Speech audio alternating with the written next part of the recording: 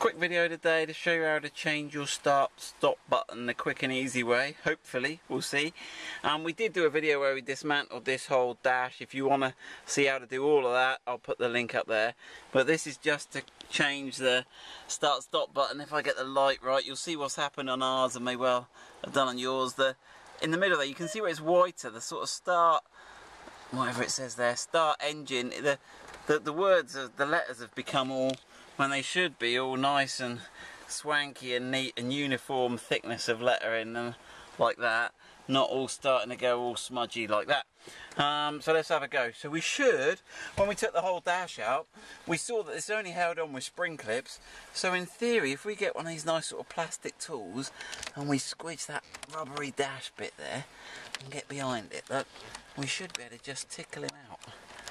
There you go, as easy as that. Okay, we're not going to disconnect the battery or anything too complicated. Now this, there's no clip on those, is there? They just give it a pull. So that's the old one. So let's have a quick look while we're here. See if you can see that, Ian. Side by side, if I get them the right way out. Do you reckon that'll come out on the video? You see the difference where the sort of font started to get all smudgy on the... We're on the end of engine mainly. Yeah, well I guess where your finger hits it every time.